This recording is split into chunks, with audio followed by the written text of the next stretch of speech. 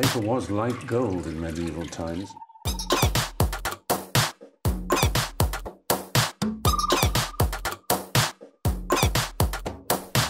Oh, you want tobacco?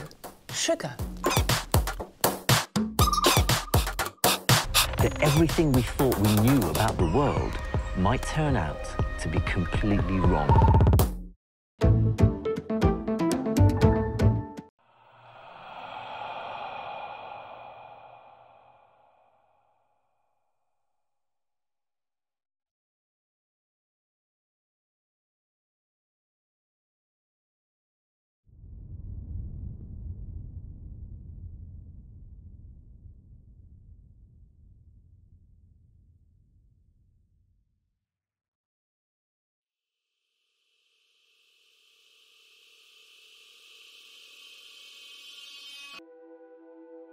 And I wanted a simple house. I wanted an A-frame house, and I wanted a loft upstairs with a balcony. And when we first drove by here, it was just a beautiful meadow. It was covered with wildflowers. It just took my breath away. And I said, you know, that's it. I had the house subcontracted, built like I wanted. When they started building, we noticed that there were some strange things happening. The doors would slam. I mean, nothing else would be blowing around, but the door would slam. They put the doorbell in, and it would ring. And you'd go to the door, there's nobody there. I remember deadbolting the door and going upstairs, and as soon as I got upstairs, you know, we heard bang. I looked out, and the door was open, but it had the deadbolt still sticking out. This house had a lot of activity that was unusual, and we knew that. I made peace with that. I lived with that until 2011.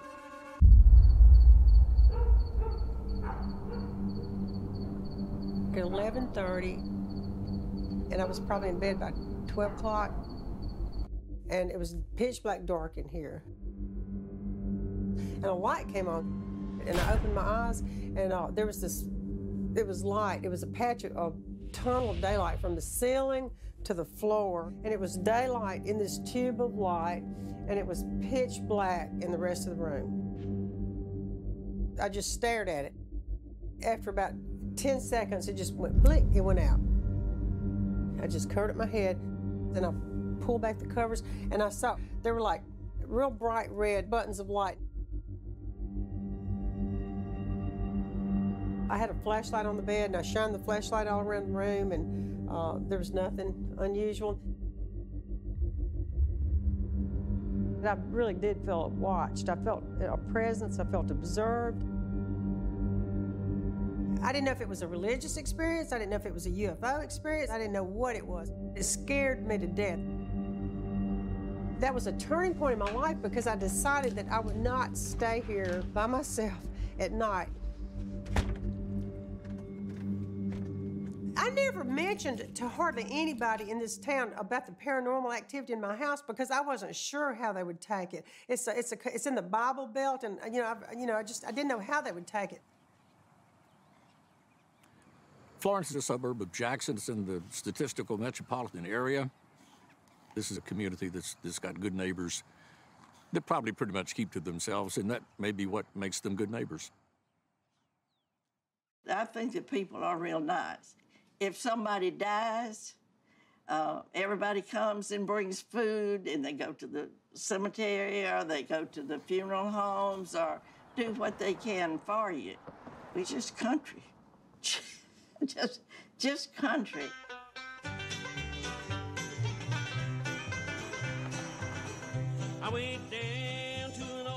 Florence is a great town, but it's a southern town. Some people are open-minded and some people are very closed-minded. Florence is very Bible Belt-ish. Bringing in the paranormal to them is unbelievable. Do you believe in ghosts? Believe in what? No, I don't. I am a Christian. I do believe in the Holy Spirit. Y'all go stay out in the empty houses all night. I'll go to bed.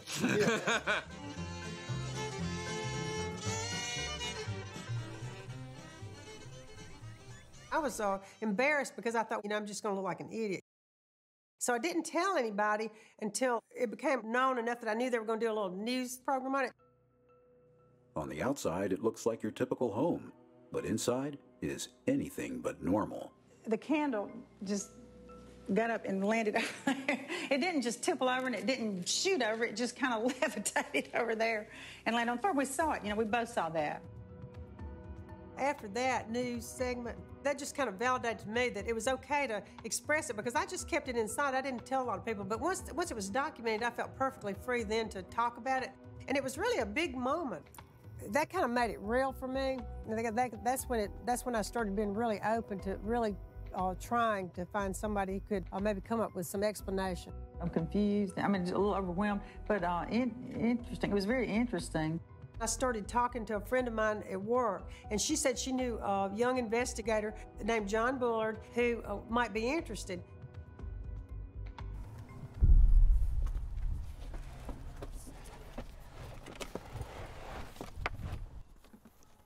My name is John Bullard.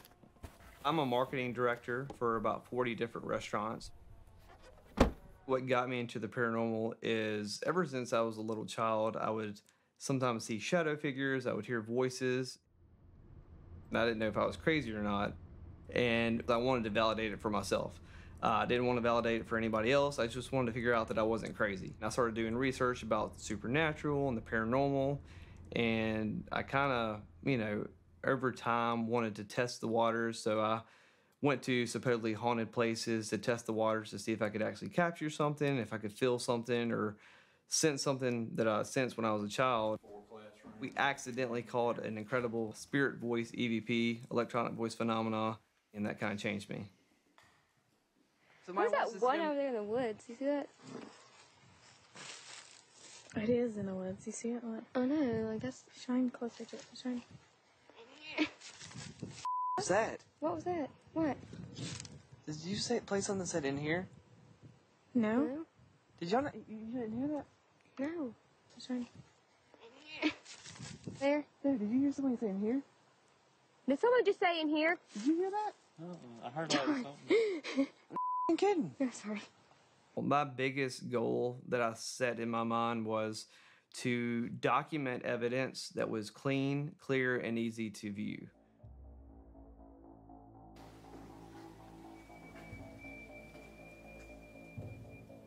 Did somebody just make that noise? I was referred to the Mississippi house by a friend of a friend. When we pull up to the house, you would never think there was anything really going on inside the house. So we were really skeptical, but we figured we'd hear her out. Alice told us about the lights that she experienced in the bottom bedroom and some other sounds that she had heard in the house. And just from the pre-investigation that we did, it really started to intrigue me. Things that have moved, lights that have turned off. It's something different than just a paranormal investigation. We have done about 9 years. It's the longest location that we have ever done consistently. We have a DVR system that is filming the house 24 hours a day to try to capture something else. There's definitely something else out there, whether it's another world or something that we're tapping into. It's up for debate.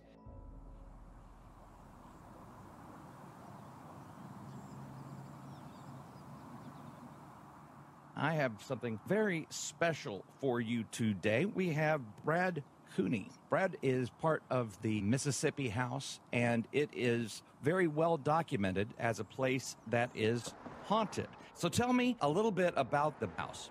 Just about everybody who we bring in there, it creeps them out. There's a different energy in there, like you mentioned in your opening. It's very well documented. The evidence is captured. It's amazing.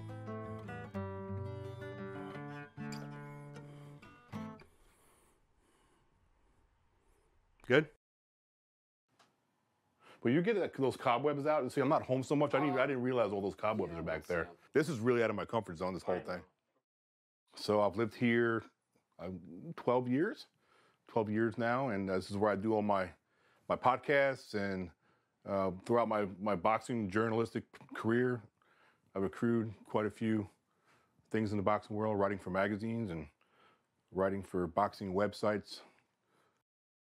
I've met just about everybody there is that's anybody in the boxing world. Mike Tyson, Oscar De La Hoya, Floyd Mayweather. I don't go to the fights anymore, though. I don't cover it. I did it for a lot of years. It was just time to start another chapter. I got into the paranormal standing in this very room. I watched TV one day, and a segment that a local news broadcaster did on Miss Alice's house caught my attention.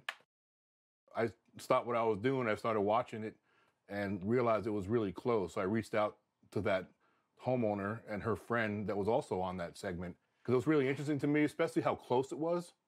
I was like, wow, usually you hear something's haunted or whatever it might be. It's a long drive, but this was so close to where I live. So I would be interested. It'd be really interesting for me to see if they'll have me in there and take a look around. So that's how I started getting into the paranormal, and it just took off from there. I met Alice, and when she told me her story, I believed her instantly. In fact, the first day I came here, we had some activity happen in the house, which really piqued my interest at that point. It actually, they said it was heading towards the stairs, and when we went out the door, Right there. The next week I came back again. I captured some more evidence that I felt I couldn't explain, and it just blossomed from there. We've had major equipment failure because there's spirit activity all up in this sucker. But this is a REM pod that's going nuts. I learned some of this stuff through research, trying things. Then I got to where I would buy some equipment. That's kind of how I learned how to investigate. Brad Cooney came along a few years ago and really helped out to what we were doing in the Mississippi house. It's good to get two investigators who are separate, who originally never knew each other, who come together and are experiencing the same things in the house. This is I'm beginning my third year investigating this house. Once I think I figured something out, something else happens. Some things I've debunked in the home, but many things I can't debunk. And that in itself is why I keep doing this, because there's things that happen here that I just simply can't figure out why it's happening.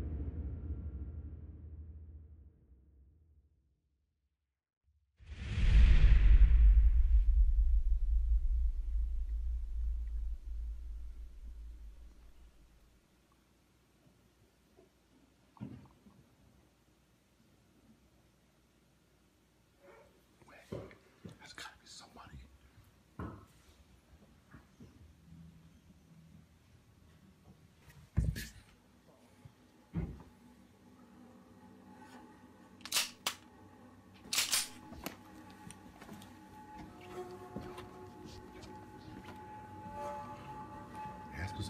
Ask whoever's in there.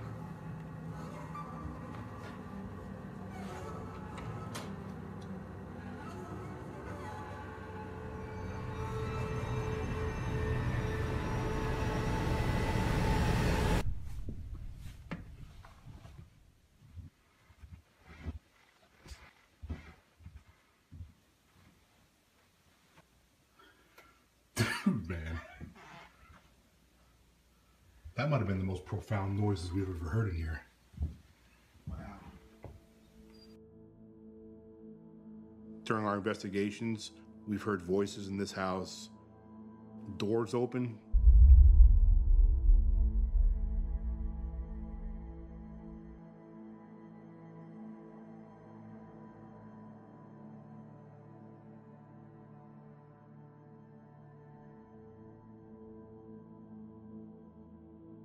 We've seen lights shut off. So we would start asking, can you shut that light off again? And we've actually gotten direct responses to where the light would shut off. Can you make a noise or do something for us that'll tell us that we're not alone in here?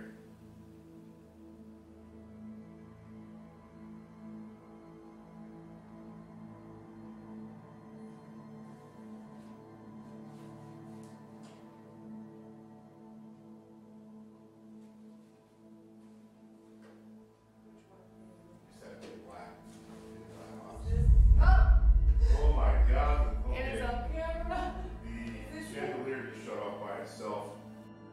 we believe it's possible that spirit activity, spirits that hear us, are communicating with us.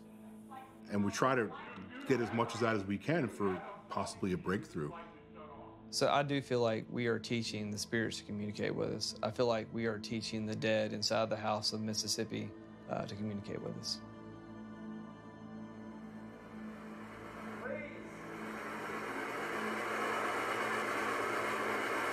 I feel your static charge energy. Turn it off for me, please.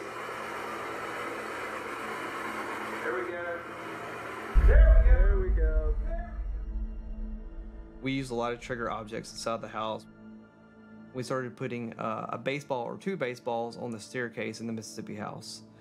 And for a while, we set them up there, and obviously we try to communicate to the spirits that we wanted them to move the baseball, to roll it down the stairs. We want nothing more than to hear the baseball bounce down those stairs and hit the floor. That baseball sat idle for days. But then one day just decided to up and move and fall down the steps by itself.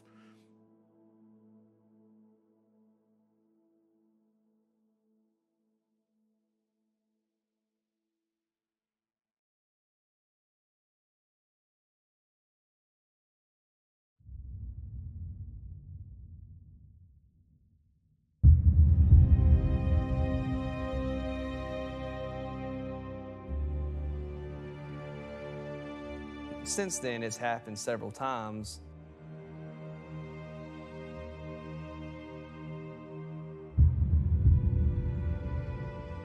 What the hell's going on in this house? Why do things move that aren't supposed to move? Things defy physics. I want answers. What happens when we die? Do we retain our consciousness when we cross over, and this is what we're hearing and seeing in this house? The ball moving has intrigued me the most. That's something that I'm really hungry to find out. Why? Why is that ball moving? Is there something behind it? Why? I have no idea why this is happening. Let's bring in somebody who might. I think that's very, very important.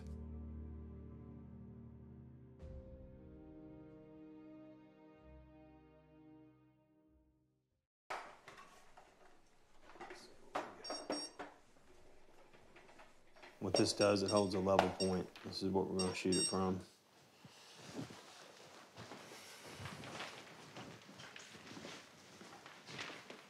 Zero.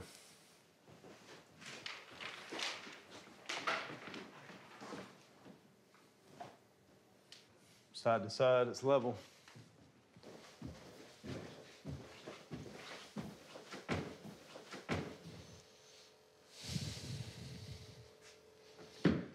And there might be a little slope up here, but Way up there, yeah. I couldn't see why it would roll down there. Okay. I am happy to know that that's level, because we do have those doors open and closed. And so it's not from, you know, because somebody might say, oh, it's because your house is not level. No. Or if the ball rolls, maybe it's because your house is not level. No. I mean, what's crazy is your house has been level since a long time. 06. 06, uh-huh. Yeah, the measurements are still the same. Yeah. I hope that by bringing experts in, that there will be some discoveries made that will be important to us all. How can objects move that have no apparent energy source? There's obviously an answer, but we don't know it. There's some sort of convergence of energy here that we can't explain.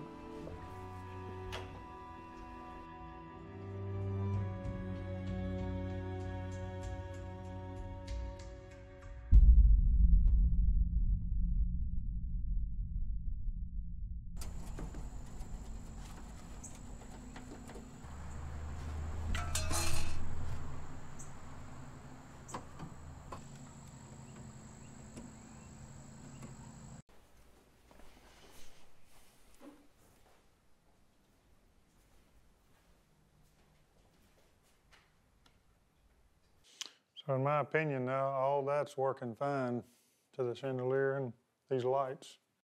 And I checked the breaker's shutting it off and good voltage there.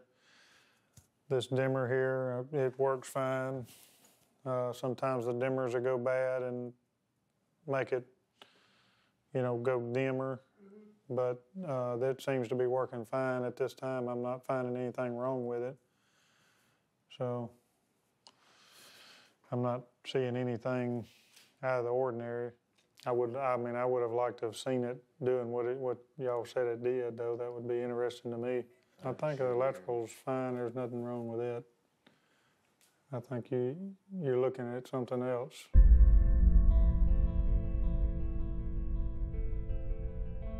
So when you stop, you know, after the lights happened, you decided, I'm not going to stay here anymore. Did you think about it when you weren't here the first few nights you didn't stay at the house? Were you kind of wondering what was going on? Did you think about coming back and trying to stay at the house again? Or after you made that decision, that was it? That was clear cut, and I'm out of there. Yeah. Because I thought nobody could help me. I mean, if you're here and if there's an intelligence that's greater than you, and they have these abilities that are greater than you, you know, you're gone, and nobody's going to be able to help. No, but I mean, you could tell the real fear, because again, you know, it's one of those things you don't talk a lot about, you know, especially in the South. But when it gets to the point where you want to reach out to somebody, which I'm glad you did, because we uncovered a whole mountain of stuff, you know. I think there's times that we could push ourselves, but this house sometimes is so intense, I have to back away. There's only so much I could take, you know. I have a passion for this field, documentation, but this house will push you to a whole nother limit. Well, you brought up a great point about, because people have asked you and me also, why would you be scared if you've been in there so many times? Is because we've experienced what this house can do. And when you're in this house by yourself, when it's dark, lights are off, doors locked, yep, it's a different ballgame. Well, it's interesting that, you know, it took the lights to be the tipping point for you to reach out and actually express it and start getting people in here to help you. I mean, maybe somebody else has experienced that. Maybe somebody else understands what it might be.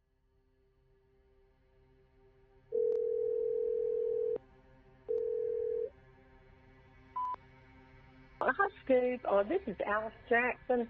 I live in Florence, Mississippi, and I've been having a lot of unexplained, strange occurrences at my house for quite a few years. I'm actually having trouble living there. You know, I don't have any idea what's going on. I'm just trying to find some explanations, and I was hoping that you might be able to help. Please call me back. I would really appreciate it.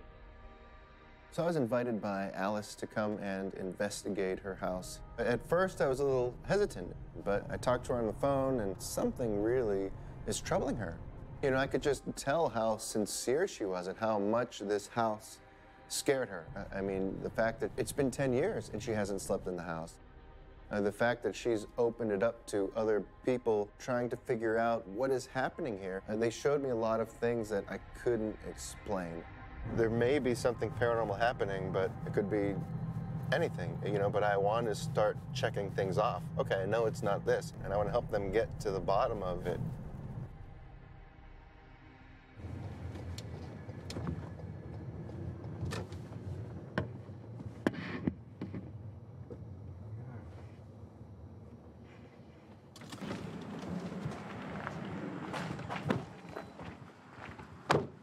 Hi, Alice. How are you doing? How are you? It's nice to see you. Oh, it's good to see you. Thank you. It really is. I have some people here, and Hey, we're y'all. ready to do this.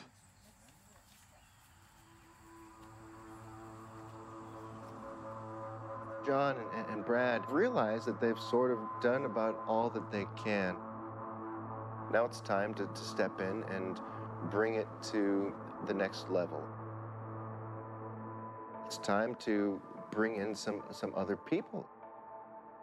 I got all of these different experts to come together and get answers.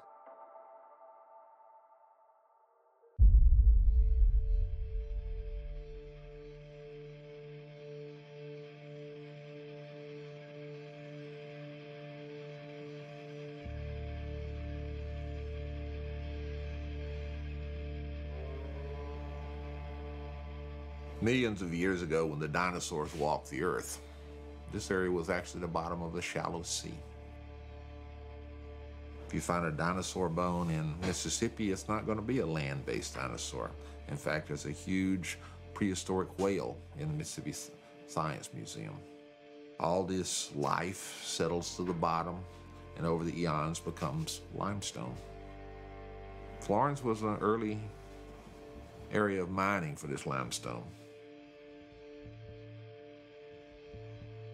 The house is not an 1800s house. The house was built in the 90s. And even at the construction of the house, she already had experiences going on. To me, I would assume that's something associated with the land and not necessarily the house. What we're saying is that these large deposits of energy, these things can be drawing from that. There's that much more here. That theory holds true that whatever's happening in any haunted place needs energy to do what it's doing. That's like, you know, falling right in, you know.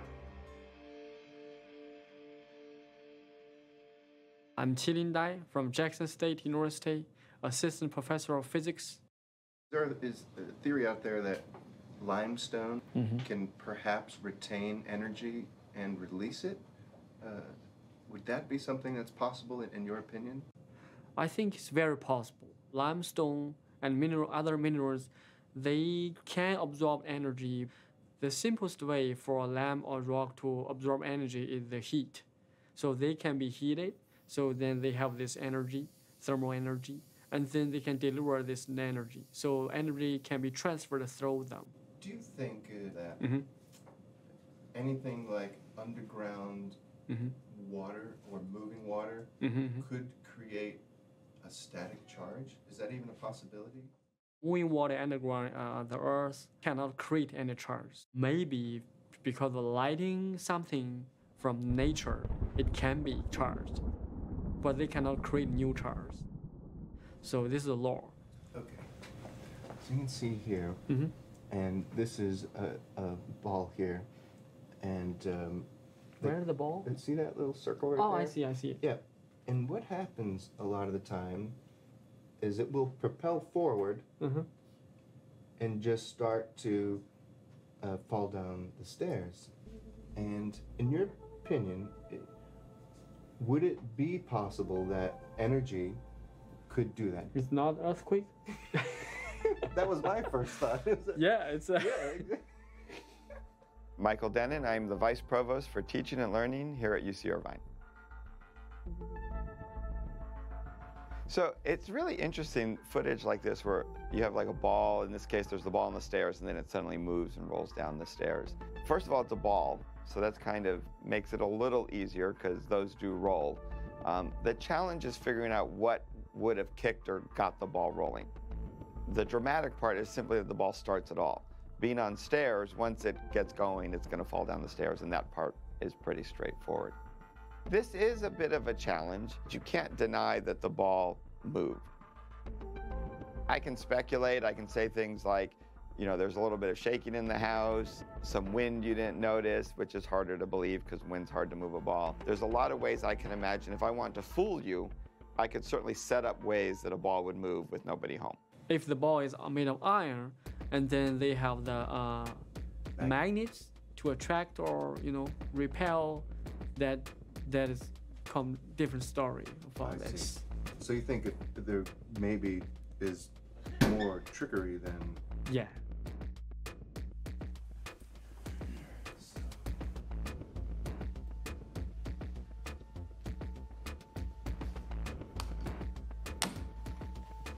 I bet air will do a little bit.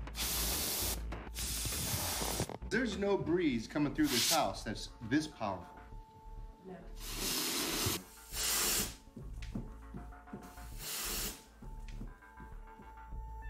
A ball can move by itself. Maybe we could not see the force. For example, like air. We cannot see the air, but we can prove there are air there. We could not see the motion, but we can see the results. We can see it's moving. As a scientist, I don't believe ghosts at all. I believe science.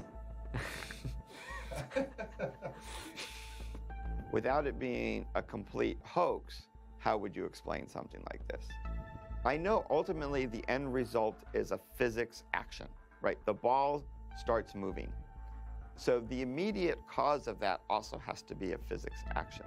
I do think it's not air, it's not wind, it's certainly not a magnet. I think we could check under the stairs.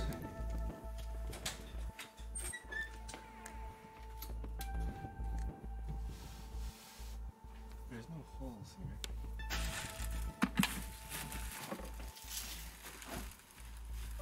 Do you want to see what happens if I give it a bit of a punch up here? Yeah. See if the ball moves? Yep. Go ahead.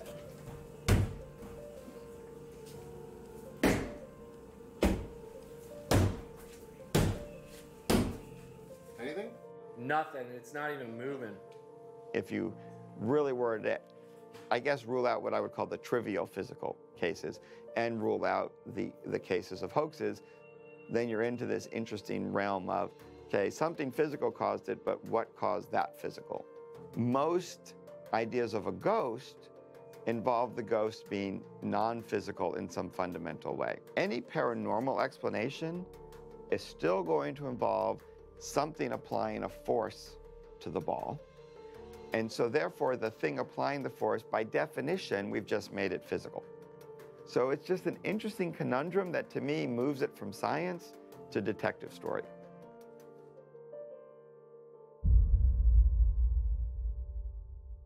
In the years that I've been here, I want to experience some lights. I've seen so many things in this house, and with my own eyes, but that's what I want to see. Those lights that you saw. We got all kinds of just great stuff and just stuff that's just direct responses, and it's fully intelligent. You know, it's not residual. It's intelligent stuff happening in the house, but there's that carrot that's dangling. It's like the holy those grail. lights. The holy grail of what we're trying to capture here is the lights that Alice saw. Over the years, I've experienced one thing with lights. I was upstairs in the bedroom at the Mississippi house with the door closed. We were doing an EVP session. It was me and one fellow investigator. And the bottom frame of the door turned bright white. And it was almost like a camera shutter, 2 to 3 flashes of white. I sat there kind of in awe for a few minutes. It was not raining, there was no thunder, the night was clear. I opened the door and it never happened again. We luckily did capture that on film.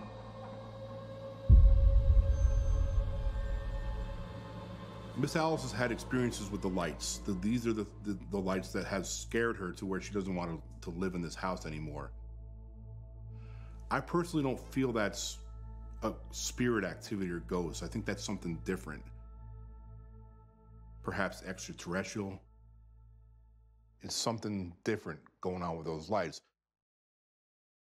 There is a woman who lives 7 miles from me. She's an elderly lady, and so this happened when she was a child, but she said that her whole house lit up in a glow. She said it was brighter than the sun. I remember that expression.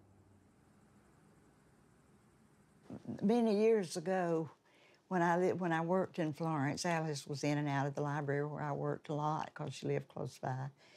And I was telling her about this light that I saw when I was growing up, right down in this community. And I was asleep at night, and I was awake and just in a flash, and my bedroom was lighter than, well, it was just a white light, a clear, white, brilliant light. Flash bulb, bright. It's just super, super bright. The trees and the house on the hill and everything was just brilliant, brilliant light. It just faded away. And I just went back to bed and went back to sleep. You know, there's too much space to be the only ones here. She doesn't know what that is in her house, and I don't know what that was at my house. It's strange, you know, it's really strange. The woman I spoke to about Alice Jackson, yes, she had said that in her bedroom, there was a glowing light and then disappeared. In your opinion, is there anything in terms of energy, science, things that are happening that could create an illuminated ball of light? A light cannot happen spontaneously. It has to have origin to have this light. If we have other light, maybe reflection from window from other place, it's possible to have that. Or they have other energy transfer to become light, like thermal energy, electric energy. So it's kind of a complicated question to be answered simply. There's a phenomenon in nature called St. Elmo's fire, which is a static electricity discharge. If you have a buildup of static electricity for some reason, yeah, it can cause a glow, especially if it has some kind of medium to act on it. Sometimes all it takes is just dust in the air. If it were ball lightning that she was seeing in her house, she wouldn't have to ask, because it would tear something up, because this is a lot of energy. It's very destructive. Strange lights are often the easiest to offer different explanations to. Of all physics phenomena, light is the most flexible in a weird way.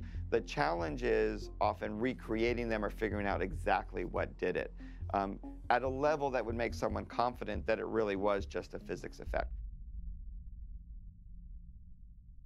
If I knew that it had a natural explanation, like, I've heard now various theories about what could cause lights, and if somebody definitively said it's the minerals in the soil, something, the natural that's causing the lights, then I would immediately not be afraid. But since that hasn't happened, it might be UFO stuff, it might be, some sort of interdimensional stuff that was from some civilization that was more advanced than we are. So in the beginning, you thought they were extraterrestrial? It crossed my mind. It really did cross my mind. That was the very first thing I thought. I have never seen anything that I can reconcile this with in my history, reading or anything, except maybe stuff that I had heard about UFO stuff, beams of light and people disappearing.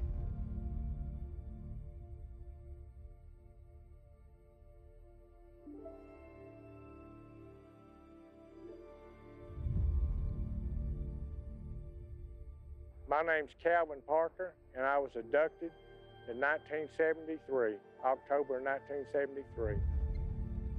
It was just over here, probably length of a football field, and back that way. And that's where it sat down. And when it originally sat down, I was facing the river, and I could see the blue lights coming over my shoulder. When they stopped and they opened up, then that real bright light come out. 3 robot-looking creatures came out. 2 of them got a hold of my cell, took us aboard, gave us an examination. I didn't know what a UFO was or an alien was until this happened. And I still don't know that it was aliens. It could have been something from an inner dimension that traveled through it. I hadn't ruled that out. All I know is something happened.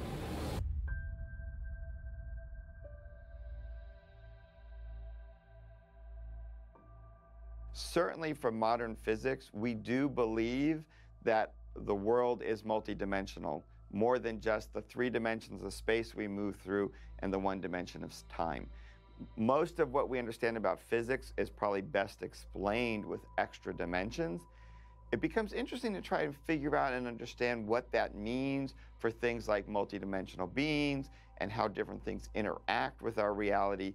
And we're not even at the beginning from a physics point of view to make statements or understand about that. I think that's an area of physics that we're going to find fascinating in the future. I do think that the potential of extraterrestrial life is there. Do I think it's in Alice's bedroom? No, I definitely don't think she's, waiting for the next alien visit. But something scared her, and that's what we're trying to figure out. What is it? I think it's something paranormal. This is something ghostly. This is something of our world. I don't think it's anything that has to do with outer space, UFOs, or extraterrestrials. We are recording. Ready? Born ready.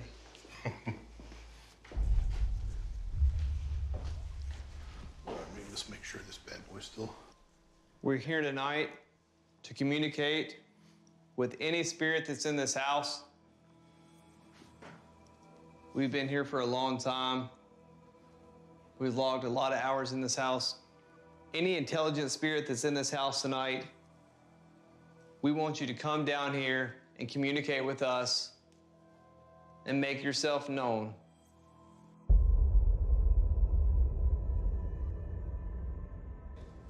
There's devices to alarm to let us know that you're near us. We want you to come down here and just like you have many times before, let us know that you're here. Let us feel your energy.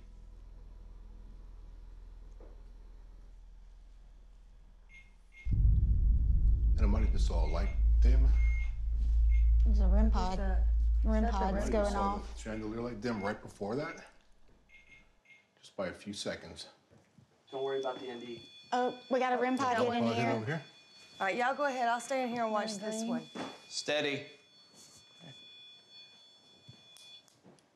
This one off. Oh, steady. See, I have to see patterns. If all 3 REM pods goes off, I'm a little more interested in just one REM pod going off. I'd like to see like the light go off and the REM pods go off at the same time. That'd be much more convincing for me. That'd be pretty awesome.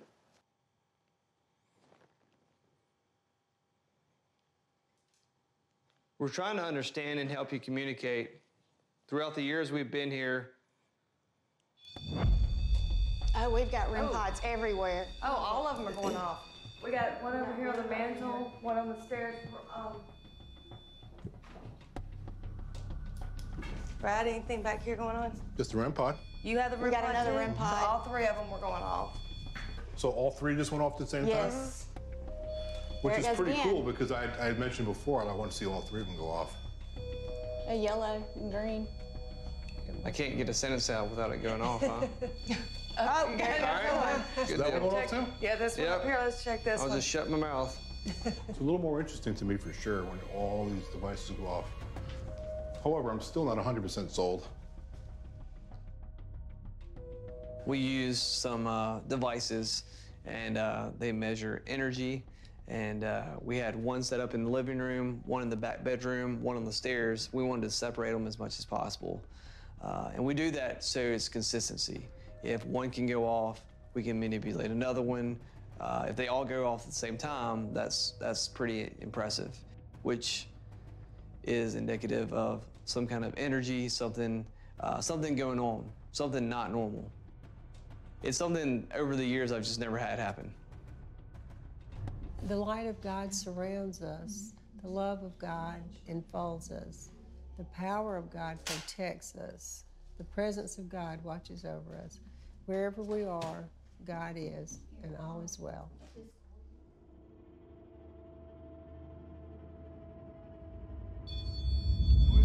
There's a REM pod here. Where's that REM pod? Is that REM pod up there? Back bedroom? Back room. Is that you, or is it going off? Back room, hit. Okay, great.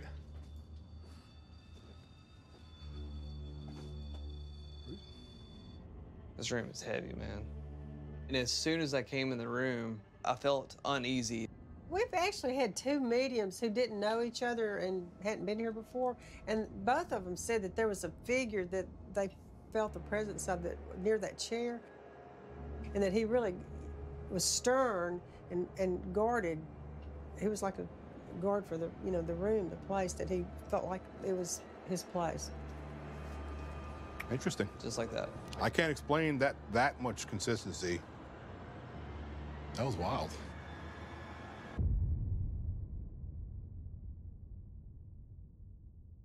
Alice has had psychics investigate the house before, and she wanted to have another one take a look around. And I don't use psychics on many investigations, just because it's very hard to quantify what they're saying. But this was important to Alice. So we got somebody from out of state. They came from California. One thing I did think it was important is using a psychic or a medium who has never been to the house before, and even furthermore, making sure they didn't have any idea where they were going. She didn't know anything, only because that would lend more credibility to what they were saying.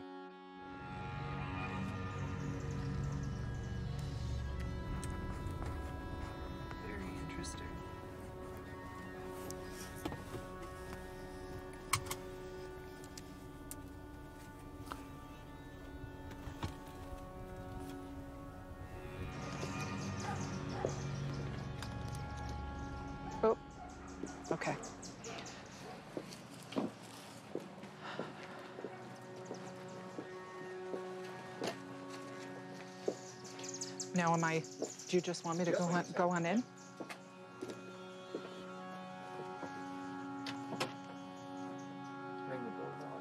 Yeah.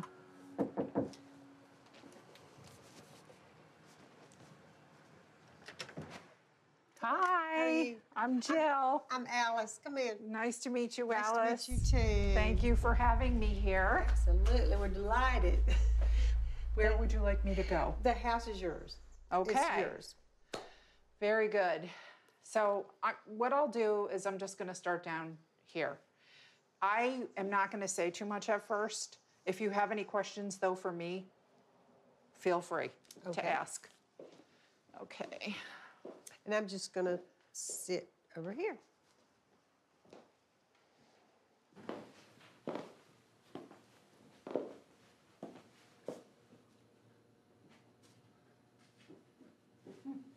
Is this a door to go outside? It is. You can open it if you like. Do you mind? No, okay. not I at have to all. do this. I have to. Not at all.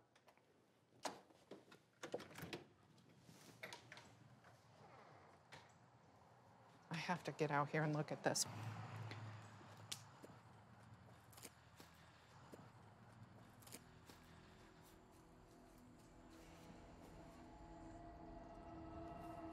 It's very interesting.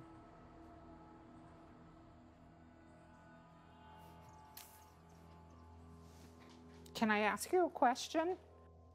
Was there a house that was right over here that's no longer there? Behind, yes. That's what I thought. Okay. That's important to me.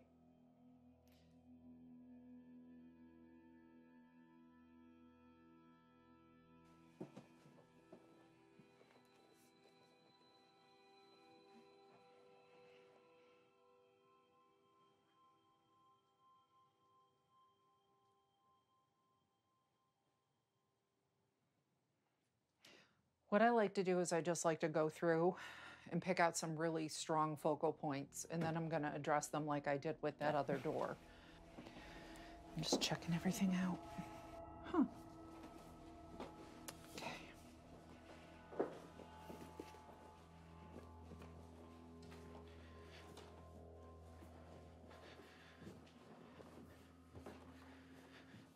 This window.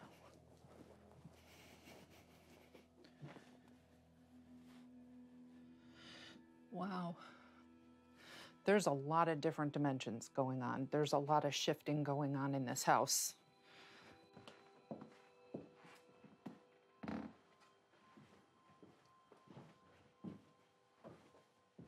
Okay. I'm going to ask you a couple of questions. About a week ago, I started having some very unusual dreams that turned into what I call a series. I document them. I have a dream diary. I also sometimes sketch. What is so unusual is as soon as I saw that door and went outside, I knew this was the door. Mm-hmm. This is the sketch that I did. The walking stick leaning up against the door.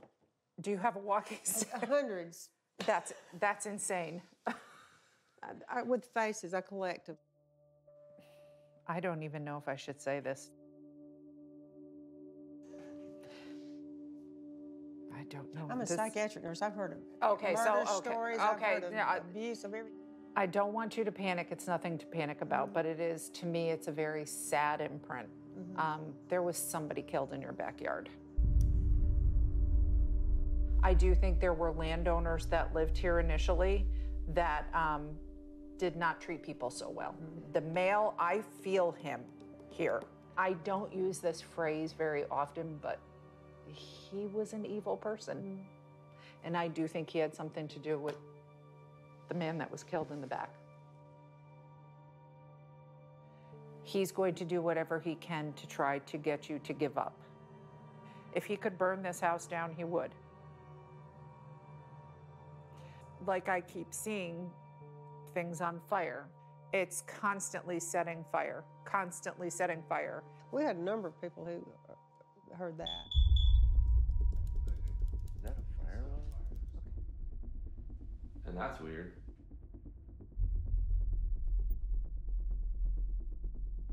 You've struck a thought. I've heard of history of fires in this town.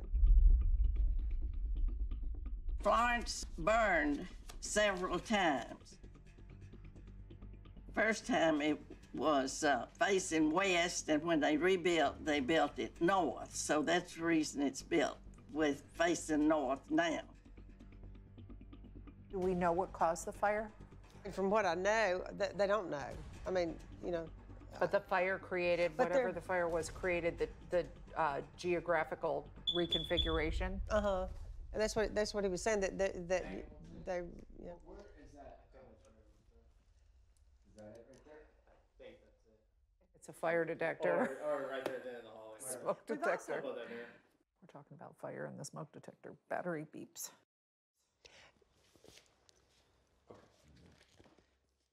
My neighbor, Erin, next door, moved there when she was 5 years old, and she's had a very significant part in this house. But the main thing is that when she was 5 years old, she would tell me that there was something buried in the backyard. And I would say, what? And she'd say, it might be a body. I've lived in this house next door since I was about 5 years old. And ever since I've lived here, I've always thought there was something different about next door, even as a child. I would walk over there sometimes, and one day I was over there and I just had a strong feeling of, oh, there's something different. And I was probably 6 or 7 years old, and I was just convinced that there was somebody buried in the backyard. And I told my parents for years that there is somebody buried in that backyard. And you couldn't convince me otherwise. And I still think that now. I was very adamant about it as a child, and I still get that feeling over there. And when I'm in that spot, I'm just driven to that particular area, and I always have been. One time I said I was gonna go dig it up and prove that there was something there. If you walk between our house and Alice's, you'll see the property line, these big oak trees that make a straight line. That's the property line. It seems like once you cross that property line, you're In a different protected, dimension. yeah, more or less. My parents' side, we've never had anything happen. We've never noticed anything, heard anything, but the minute you cross back over this tree line into her yard, you can just feel it, that it's here. I was visiting with Miss Alice once, and we were sitting in the dining room up under the chandelier light. And she goes, look up. And I looked up, and the chandelier, it had rotated itself, like with the chain, there was no tension in it. It was tilted on its side. And I screamed, I mean, real loud scream, and she screamed, and both of us jumped up and ran over to the front door. And the chandelier let go, and it was swinging so hard and far, like this, just going. Like a pendulum. Yeah, it was scary. I've been scared over there and scared to go over there many times.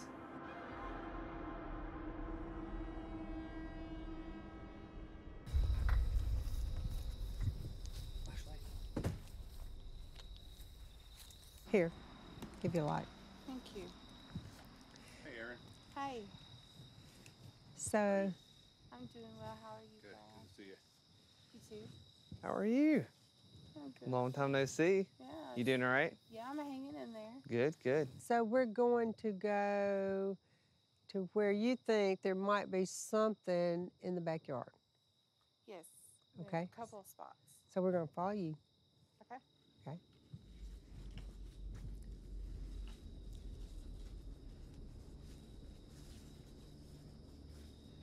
Watch your snacks.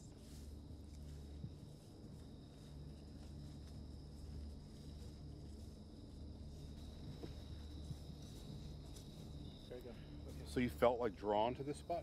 Yeah, since I was probably about 6 years old, I've always thought that there's something over on this land, and every time I was in this spot, one of the stronger ones, I've just always thought it was a body here or something significant happened to a body here.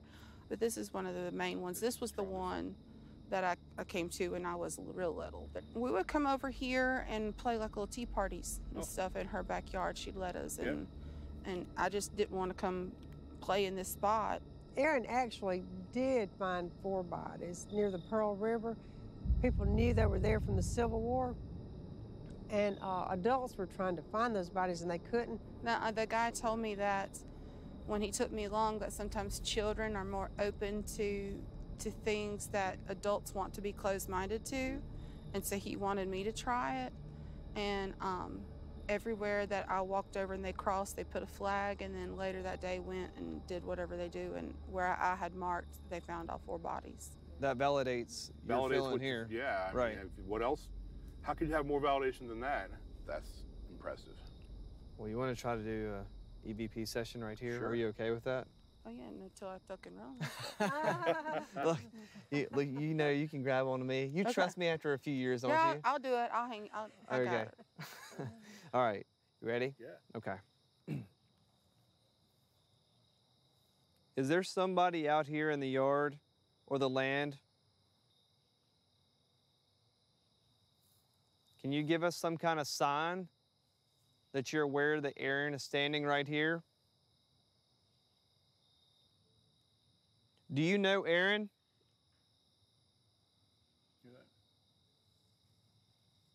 It's like rustling in the bushes. Yeah.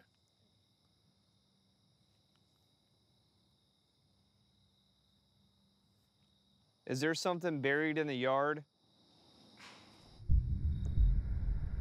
I'm not gonna lie, I jumped a little bit. That was kind of loud. That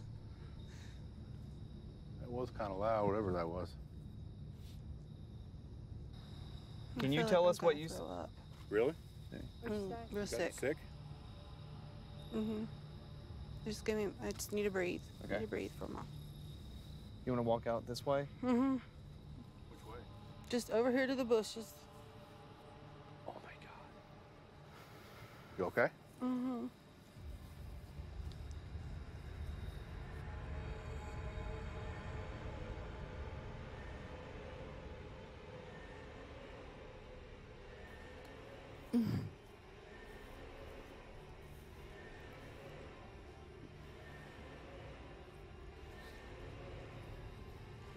You okay? My stomach just got tied up in knots. It's okay. I don't think I've ever spent longer than 4 seconds standing in that spot.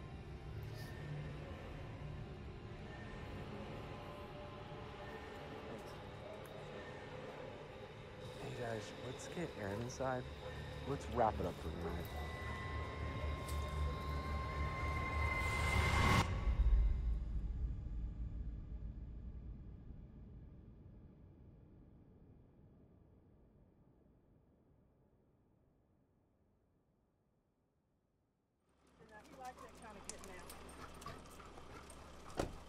Right now we have Dog roaming the property and trying to see if we can get hits and see if he can pick up on the scent of the bacteria that feeds on human remains.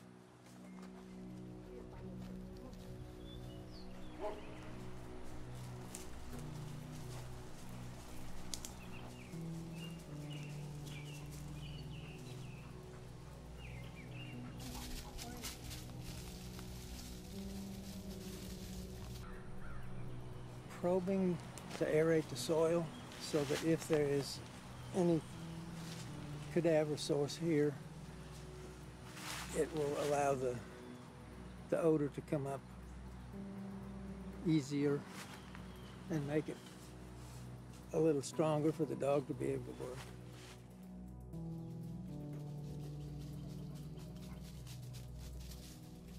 Slight interest, and you could see where he kept going back to that one area, so I'm gonna run him through that area.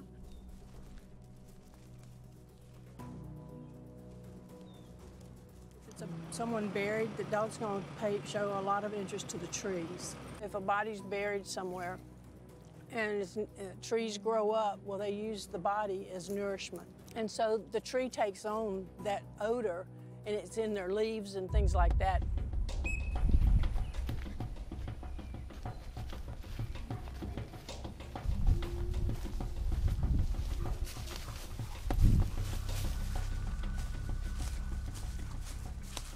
He's going around these clumps of trees.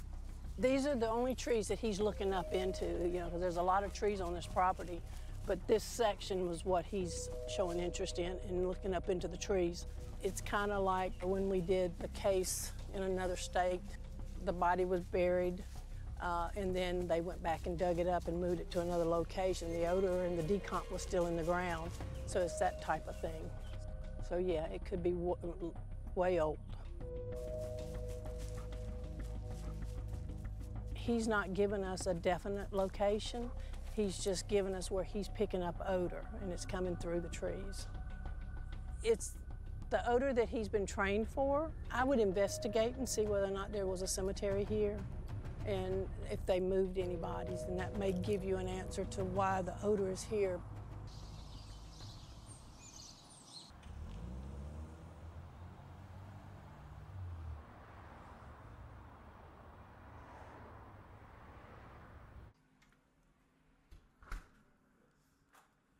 We brought some cadaver dogs over there, right?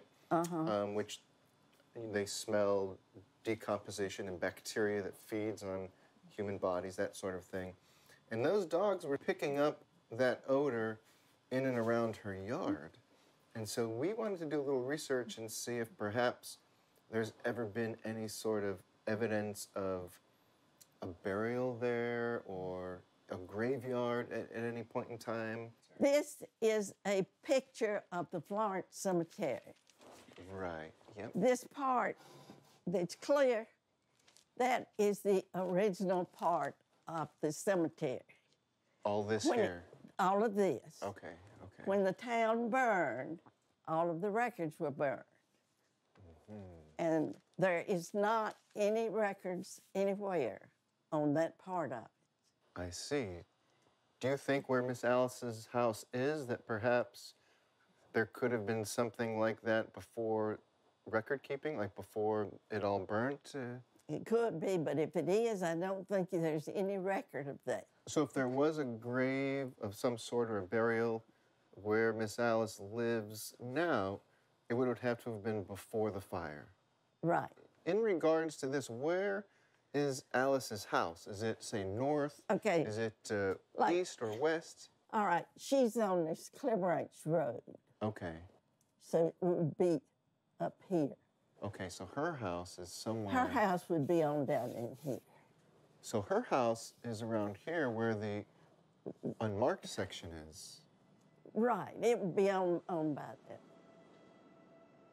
So there are plenty of unmarked burials in Florence, but no real evidence to show that it's right there on Alice's property. But nobody knows where those burials were prior to the fire.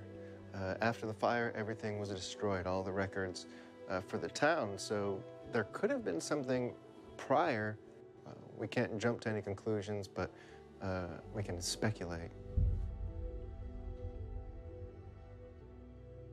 Would you ever consider moving back into the house and living here? What would it take? If I didn't live here alone, you know, if somebody else lived with me, I probably, you know, I could do it. I could do it. But alone here, I haven't come to that point. I mean, I haven't been to that place yet. I really haven't. I'm not saying I couldn't, but I haven't. I'm not right yet. Because I still, I still don't know where I might end up. I hope this process helps her. I really do. That's the goal. That's what we're trying to. I think we're 80% there, to be honest with you. I think we're about 80% there. Are we ever going to get her back in the house, sleeping at night? I don't know.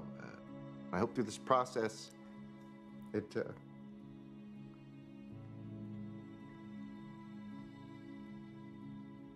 no crying and ghost hunting.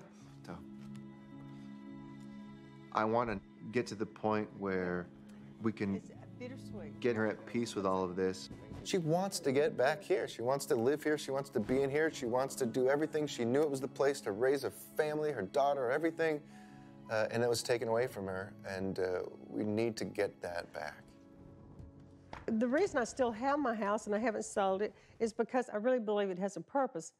I think, you know, opening it up to people is the way that something will be found. If I sold it, somebody else may not be open to that. But I think there's more to it. I think everybody involved in this house has a real closeness, a genuine concern about each other. I really have enjoyed the people that I've met. I have a lot of special affection for John and Brad. I mean, I really do. I feel like they're family. Even though we have our lives separate from here, we are definitely connected here. It's been quite a ride from the first day I was here to my current relationship and friendship with Miss Alice. Alice will be in my life forever, even maybe when I pass away, when I cross over. If she crosses over before me, we'll hang out.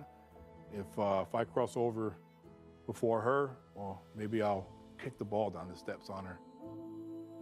Being involved in investigating paranormal activity has become a midlife second win for me. It's something that I've found that I really, really enjoy doing. And coupled that with helping a friend, Miss Alice, really has been beneficial for my life. It's added a fresh chapter in my midlife years.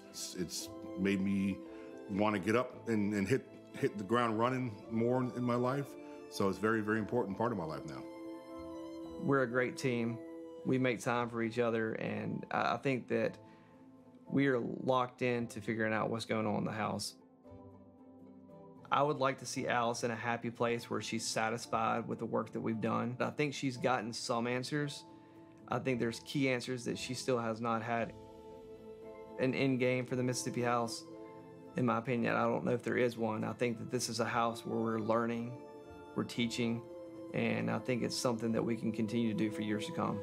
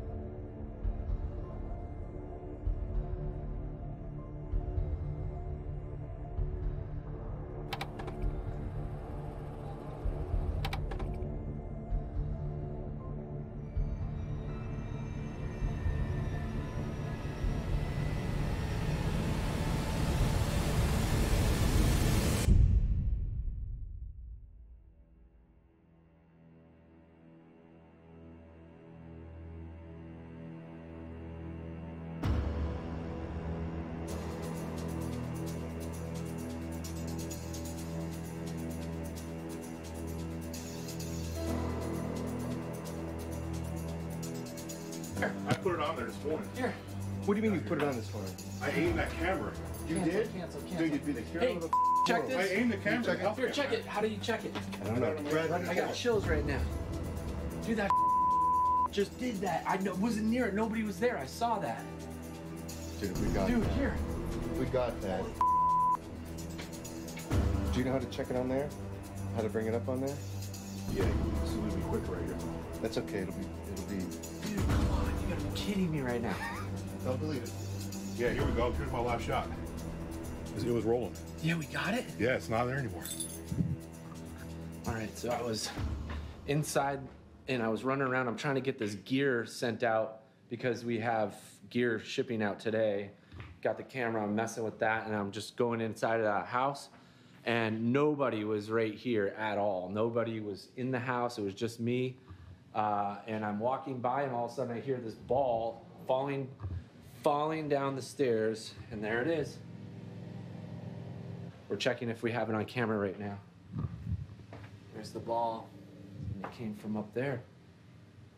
I like it, but the fact that there's people in the house moving around, all that stuff, just kind of makes me like. I was the only one in the house. Yeah, it's true. You know what I mean? And I promise, dude, like, this whole thing's about honesty. Yeah. Like, I'm honest with you guys.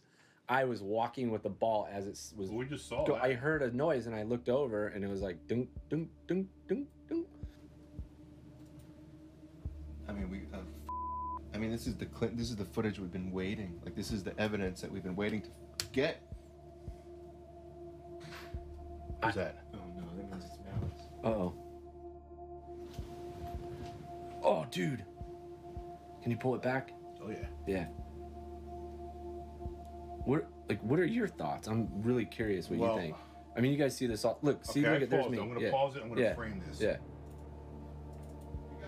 Yeah? What? Get out of here. So we had a door move? I don't know. Whether it sounded like the front door opened or closed. But no, I definitely heard that. I thought it was Alice. Dude, I got freaking chills on my hair right now. Wait a second. No, get out of here. Wait. What? Let's hear that. Okay. I think the wind probably blew the door open. All right. I mean, that would be my assessment. I think that's what it is. Okay. Honestly, I think.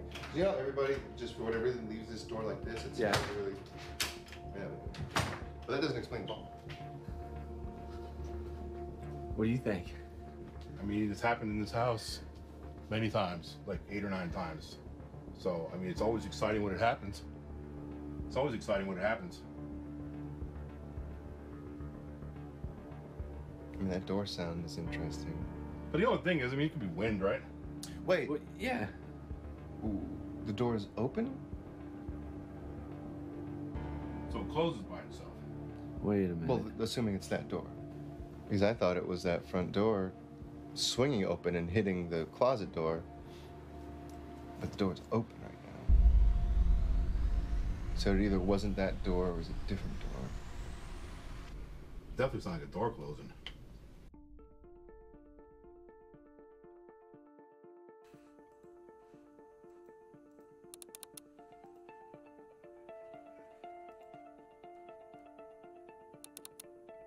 A few days went by and I was wondering what that noise was.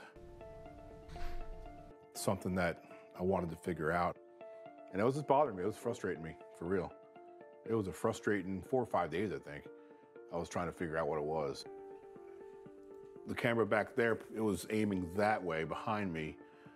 And I noticed some movement in the reflection of the chandelier that has a brass ball like on beneath it. So I started looking closer at that and I zoomed in and then bam.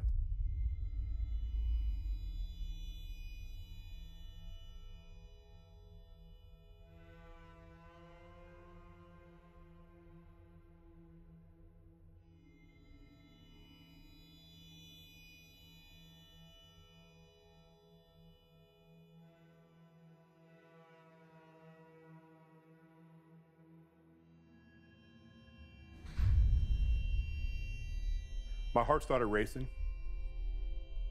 What I saw, you know, with two different doors opening, and then one of them opened and closed.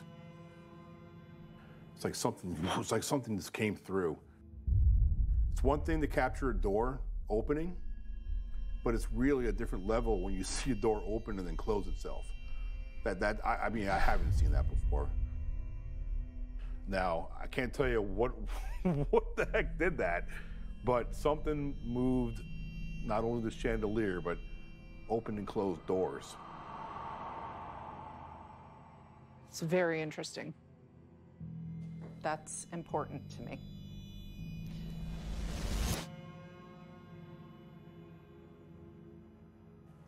Theoretically, a gust of wind can open them maybe, but open and close it. 2 of them, in theory, I guess it's possible. You know, and don't forget, you know, minutes before that, a baseball was flipped down the steps and the doors were closed. Not to mention there was hardly any breeze at all. This is a Mississippi hot summer day. So when you bundle all that up and you look at that, that is some dramatic activity, all within minutes.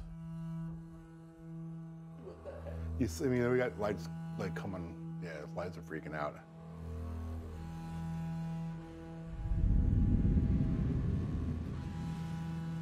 I don't have all the answers. I just don't think it was normal.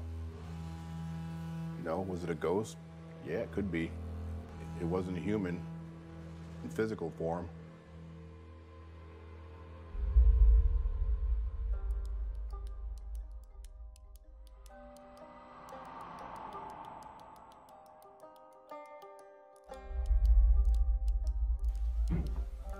This is going to continue on. It's not to the point where she'll just be okay. It's over with. Until we can figure out what's going on, Miss Alice is going to want to pursue and keep trying to find the answers. What created those lights? And I'll be right by her side. We're going to do this together and figure this out. Bless Alice, Lord, and be with her always. I think the attraction to all of it is there's always been the question, what's after death? And anybody who hasn't thought about that's a liar. I think if you find proof of ghosts, then you found your proof of life after death. And you don't have to just take it on faith. And we, being human beings, would like to have proof of it. I really think that's the attraction of it. I think that will always be the attraction of ghost stories. I think this is one of those mysterious areas of life that this is going to have to be something that people deal with in their own hearts, their own minds, and come to their own conclusions and just be true to themselves.